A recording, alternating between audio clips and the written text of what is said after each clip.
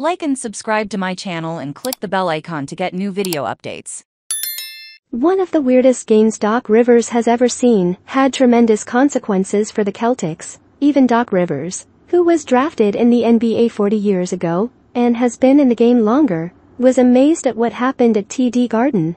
With 33.5 seconds remaining in Game 1 of the Eastern Conference semifinals, with the Celtics' Malcolm Brogdon clung to a 113-112 lead, dribbled towards the basket, and firing an off-balance pass without looking at his target, throwing the ball straight to 76ers guard Therese Maxey, who raced to the other end and took a go-ahead dunk, made no Celtics defender in sight. Philadelphia finally won 119-115 on Monday night. When Therese caught the ball, I was like, wait a minute, Rivers said, and then I looked, and there was nobody there. It was one of the strangest plays I've ever seen, and it was maybe half a second difference. For example, if the ball hadn't been in the air, then it would be a 24-second infringement. It is funny, that's one of the things coaches fought for. If it's a sure catch, we want them to keep playing. Maxey kept playing and scored the clutch bucket, though he thought a sound, either an official's whistle or a buzzer, signaling the game was over. When he threw it to me, I caught it and I am running. I don't know if I heard the whistle or the horn. I was about to pick up the ball. I am so glad I continued. It was the right place and time. The play set the stage for James Harden,